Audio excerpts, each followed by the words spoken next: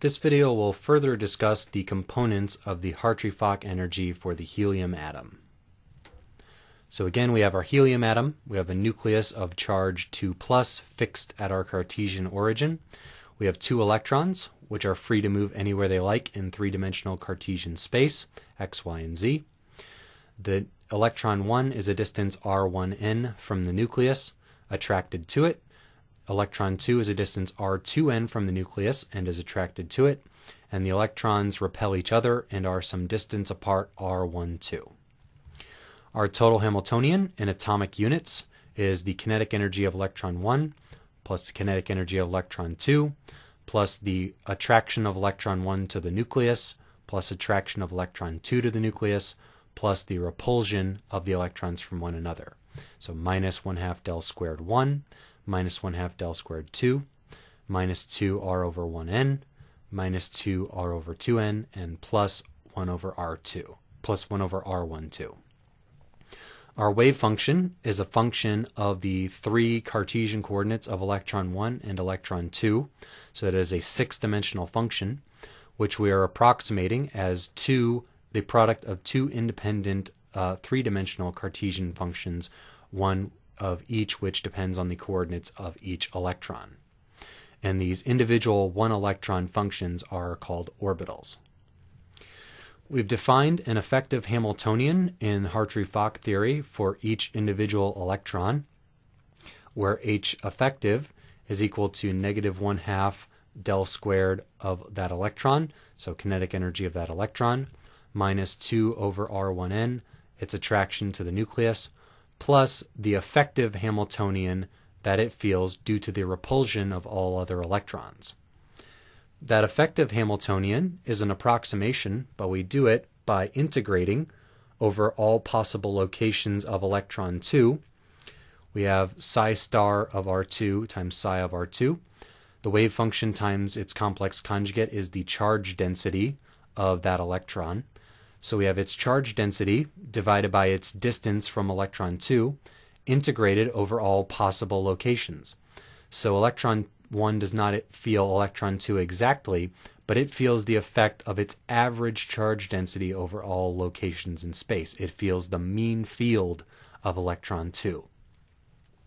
So the Schrodinger equation that we have for orbital 1 is that the effective Hamiltonian acting on orbital 1, the mean field Hamiltonian acting on psi 1, gives the orbital energy epsilon 1 times psi, the orbital of electron 1.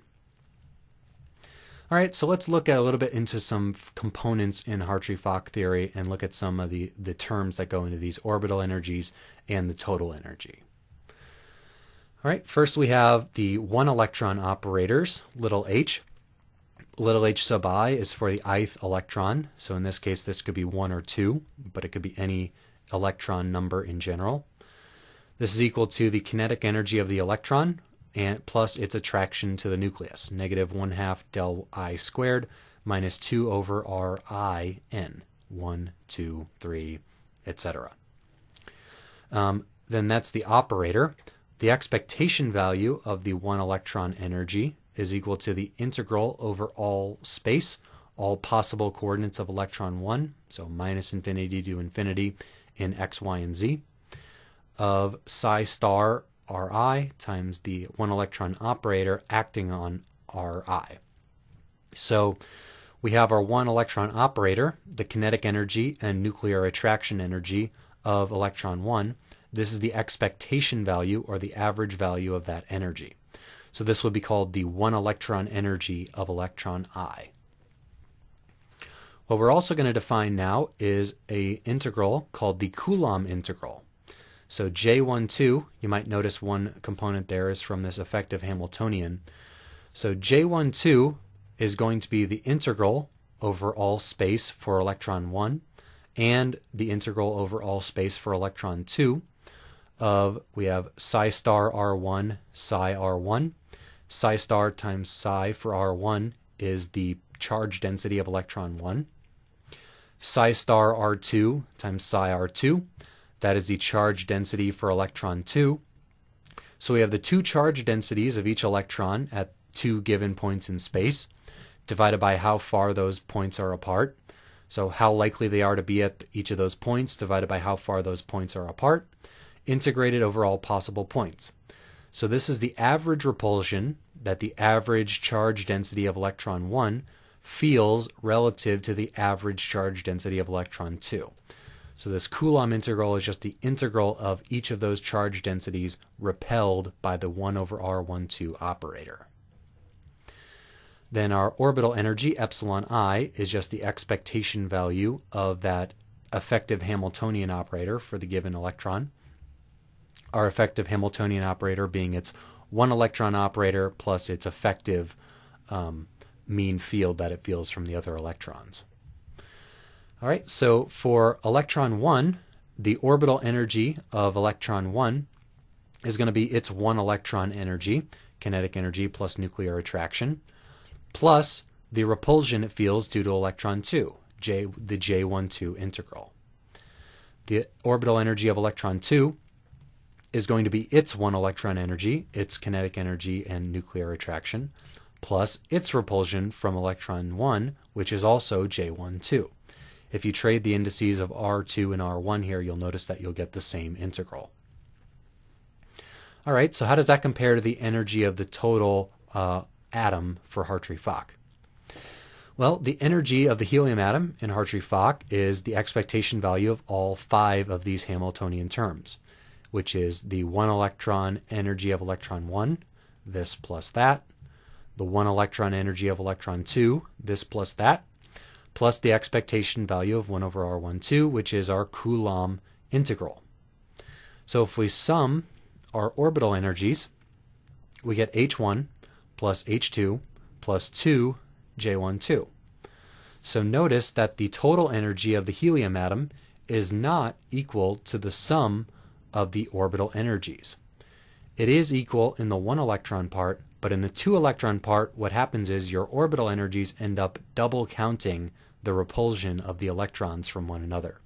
So that's a problem we'll discuss more in the future, but take notice just for now that the orbital energies in Hartree-Fock are not equal, the total energy of the atom is not equal to a sum of the orbital energies. So lastly in this video, we'll bring up ionization potential.